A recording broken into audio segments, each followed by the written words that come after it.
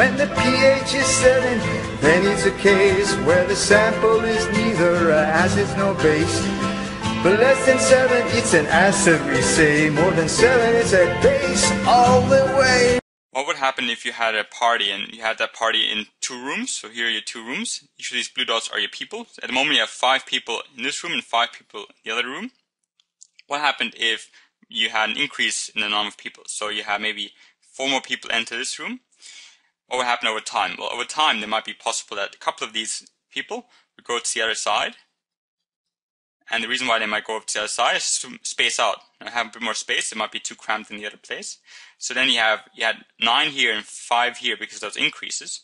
Now you had 2 people go over. And you have 7 on each side. And the reason why I mention that is because we can actually use that as an example when it comes to equilibriums. Because what happens if we have an increase in substrate concentration is very similar to what happens if we have an increase in people. So this is about substrate concentration. What you have here is your equilibrium. Remember, these 2 arrows mean your equilibrium. And what we're going to have to do first is we're going to have A and B, so A and B reacting to produce C and D. This is our reaction. And at the moment we have 4 A's, 4 B's, 2 C's, and 2 D's. This is our actual equilibrium, and it's important to realize that the actual numbers don't have to be constant. I mean, they have to be constant, but they don't have to be the equal. So in this case, we've got more ABs than CDs, but overall, that number stays in the equilibrium. That ratio stays the same. So you're always going to have more ABs than CDs if we're in equilibrium. But what happened if, for example, we increased our B's? So we added some more B's into it. Let's say we had 2 more B's. Now the chances of those B's colliding with some of the actual A's has increased because there's more B's around. So these red dots will be more likely to collide with those blue dots, which are the A's. And what that means is once they actually collide, we have a reaction happen. That's a reaction is when they collide. So what that means, once they've collided, is you're going to see a decrease in A and B because these 2 will be gone. And in the place of those will be the actual products, which are your C's and D's, which are the ones right here. So once they've actually collided, you're going to have them turning from the original A's and B's into your C's and D's, because that's the actual reactants right here. And what that means, if we increase, for example, if we increase concentration from the left side, that means we've disturbed the equilibrium. It's not the ratio it's meant to be. But that means it's going to be shifting to the right, and we're going to have more products being released. So if we increase our concentration on the left-hand side, we're going to have a shift of the concentration to the right, so we're going to have more of the right. And that generally happens. Same thing if we increase our C's and D's, if we increase these, what would happen is they would eventually have increased, but as soon as that happens, they start bumping into each other. And that means these will go down, and these will go up, because the reaction has happened. Yeah. Now this was the idea of substrate concentration, but if we go to temperature, something similar happens. So the example of temperature I gave is boiling water. If, for example, we want to keep our boiling water at 90 degrees Celsius, we can do it 2 ways. If it goes too high, let's say it goes to 95 degrees Celsius, what we could do is we could use that light, we could switch that actual fire a bit off, so make it a bit weaker. And by making it weaker, we'll bring it back down to original 90. So if it's gone too high and we make the fire weaker, it will go back down to our original 90. Whereas let's say if it's at 80, so it's not powerful enough, the temperature of the actual water. What we could do is we could boost our actual flame and bring our temperature back up to what it should be. So this way we can keep a constant temperature. And that's also an equilibrium, is both temperature, pressure, and substrate concentration are important. So let's say, for example, in this example of a chemical reaction, we want to have a constant temperature, room temperature about 25 degrees Celsius. So that's what we want to keep as part of our equilibrium. But let's say for whatever reason the temperature's gone up to 50 degrees Celsius. What could we do to bring it back down? So how could we bring it back down? Well, in this reaction, we have A and B colliding, and when they collide, they produce C and D. And this actual reaction is endothermic. This is endothermic. And what endothermic means is it absorbs energy. So it absorbs energy.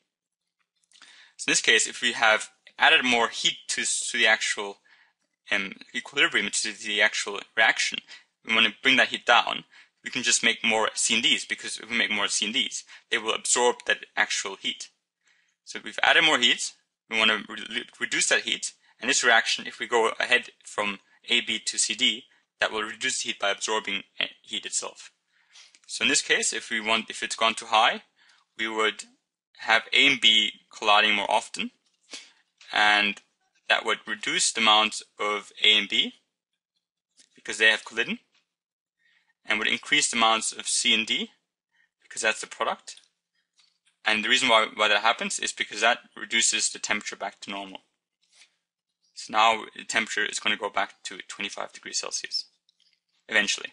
Right? So that's an example of an endothermic reaction. If the opposite were true, if it were too low, then obviously this wouldn't go ahead because it would make it even lower if C and Ds are produced, but it would actually go the reverse reaction. If it's too low and we want to bring it back to 25, we would have C and Ds colliding to produce more A and Bs, and that would be the reverse, so that would release energy. And last thing we need to talk about, we still need to talk about pressure as well, because pressure is quite important as well. And what you can imagine, you might imagine a classroom, and in this classroom we have students in this classroom, and here we have the actual seating. So all of these gray chairs, gray things, or not gray but brown, are meant to be your seating, so your seats. And at the moment we have this kind of arrangement because we have a certain amount of space. But let's say we increase the amount of space, so we have more space for our students. What would happen? We have more space in our class, which means our students can rearrange their actual seats in a different way. And that means we have students being further apart. So now, because we have more space, the actual students just arrange the seats to adjust to that more space. And that's kind of normal expectation to have, more space. And we have single file chairs. But what would happen if we did the opposite? So if, for example, we reduced the amount of space. So let's say we shrunk the classroom. What would happen if we shrunk the classroom would be more or less the opposite. Would have less space. I'm going to remove some space here. Would have less space, which means that the actual class has to come together to be able to cope with that less space. So now the arrangement is like this. They're all together, come together, because they have less space and they still have the same amount of chairs. And this can be used to kind of simplify the idea of pressure. Let's say we have this here. This is normally the way it is. We've got A and B, and that they're bumped together to produce C. And at the moment, this is the type of equilibrium we have. But let's say we increase the amount of space. So we have this area, which we add to the previous areas. So this would be the area we add to the previous areas. So now obviously we have more space. And because we want to fill in that space, what would happen is, well, A and B, that's 2 molecules. C is just 1 molecule.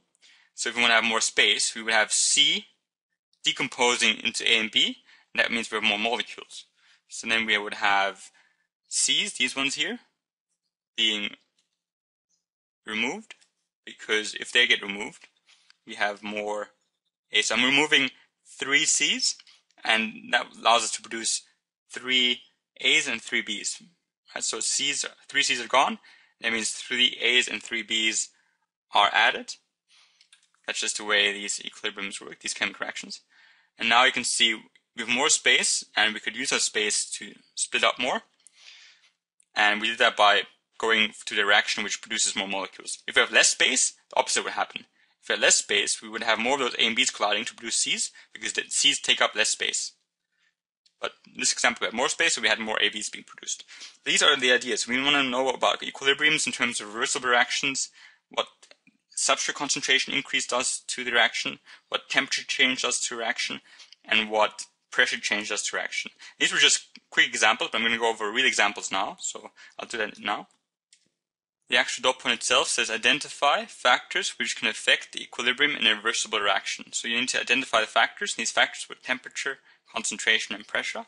I'm quickly going to go over a couple of examples of each of those. So for example, in this reaction you have lead and chlorine ions, which are colorless in solution, reacting to form white precipitate called lead dichloride. And usually in equilibrium you would have maybe this kind of scenario. At 25 degrees Celsius you have a certain amount of the ion, a certain amount of the white precipitate, and you have a couple of these white precipitates swimming around in solution.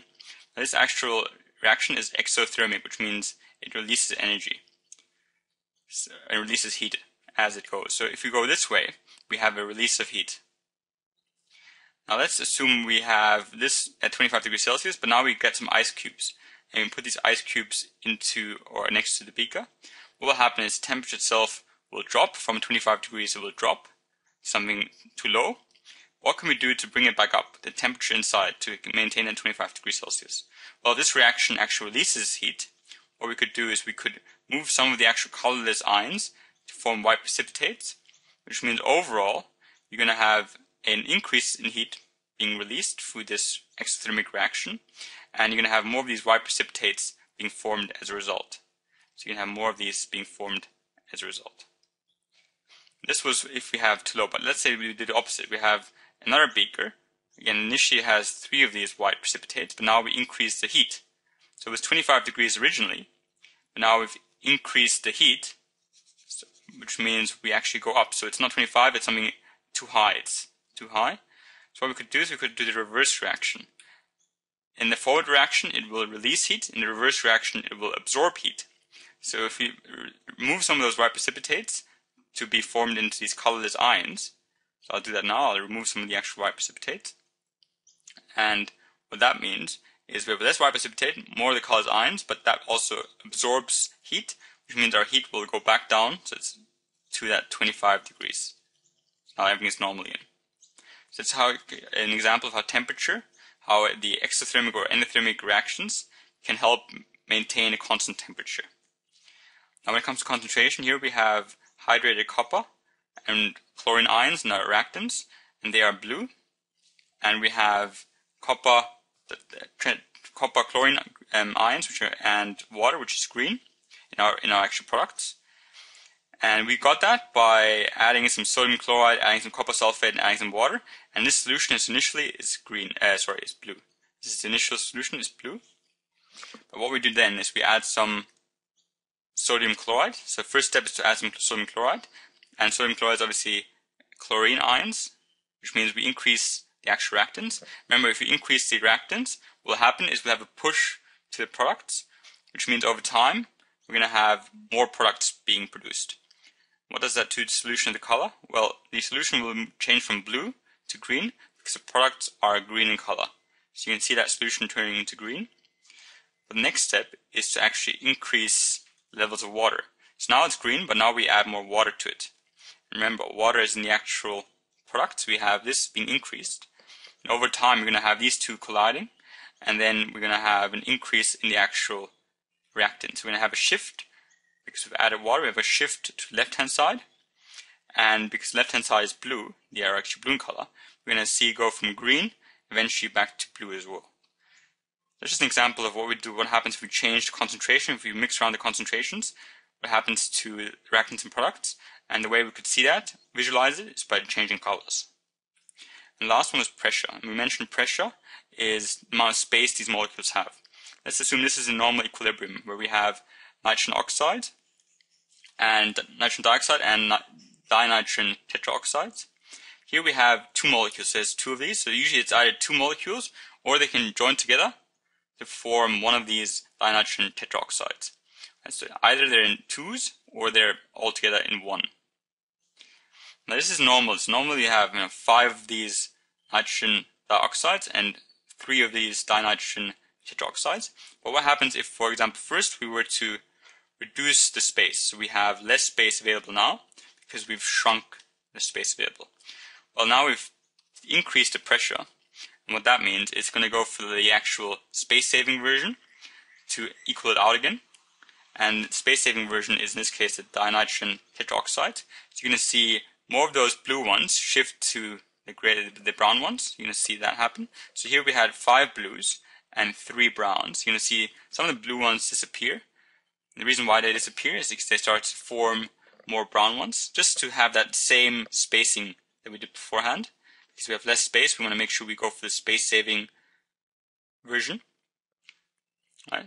So this happened if we have less space. But let's say, okay, now we have more space. So it's the opposite that we have now. Now we have more space. But what will happen will be the reverse. In this case, we're going to do the reverse reaction. We're going to go from dinitrogen oxide to nitrogen oxides. So we're going to see some of the brown ones disappearing. So here we had 3 brown ones. They're going to start disappearing. And they're going to help us produce more of the blue ones, which are the dinitrogen oxides. Because for every 1 brown, we get 2 blues.